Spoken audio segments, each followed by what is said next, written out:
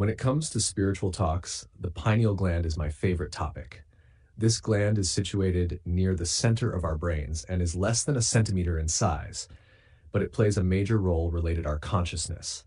Complete functioning of pineal gland is a mystery, but we know it produces melatonin, which helps us to dream and also regulates our internal body clock, telling us when to eat and sleep. In modern sciences, pineal gland is considered as just another endocrine gland, but it is surely more than that. This tiny part of the brain might just be the most powerful part of all. Let's start. In the 2nd century CE, the first written record of the pineal gland was made by Galen, who was a Roman and a Greek physician and a philosopher. Galen given credit of first pineal gland studies to Herophilus, who was a Greek scholar in anatomy, existed before Galen. As per study of Herophilus, the pineal gland was acted as a valve in the brain. The pineal gland was thought to regulate the flow of vital spirits by guarding the brain chambers and maintaining the right amount of this flow. It was conceived as a guardian that regulated the movement of vital spirits. This idea was endorsed by other Greek scholars of that time, but later Galen denied all of his studies. Galen argued against the existing concept, asserting that the gland had no spiritual role and was just a supporting organ of the brain. He called it a gland because of its appearance and said that it has the same function as all other glands of the body, to serve as a support for blood vessels. But maybe he was wrong and Herophilus was right. In recent times, a 17th century French philosopher, scientist, and mathematician, René Descartes, described the pineal gland as the seat of the soul. This has become one of the most influential concepts till date. René Descartes was very much interested in functions of pineal gland.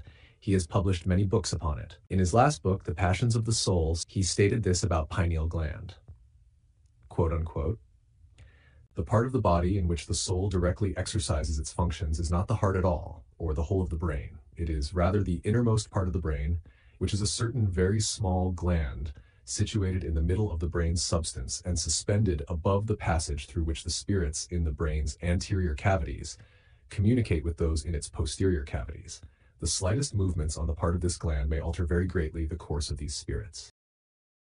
Descartes also believed that the soul is not a substance, but the first actuality or substantial form of the living body, which is nothing but pineal gland. Pineal gland holds an important spot in spiritual sciences.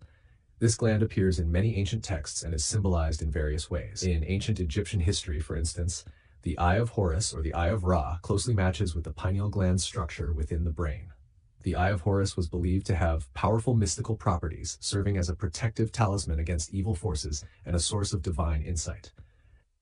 Its connection to the pineal gland arises from the idea that the Eye of Horus represents the physical counterpart to the Eye of Wisdom or the inner eye, which facilitates spiritual visions and access to the realms of higher consciousness.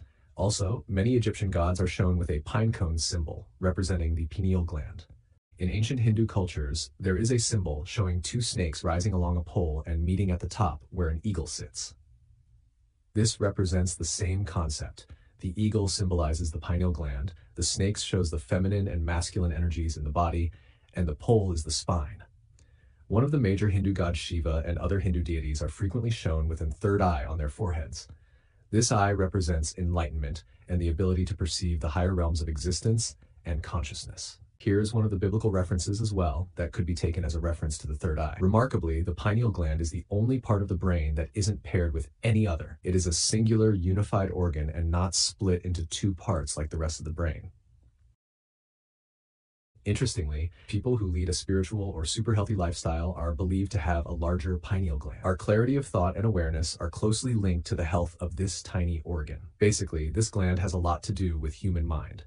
Some researchers also believe that pineal gland might produce dimethyltryptamine, known as DMT, a psychedelic substance related with visionary experiences and altered states of consciousness. There seems a lot about this gland, which is yet to be discovered, and we may never fully understand it. This small, grain-sized organ might hold the key to the secrets we've been searching for years. Until next time, take care.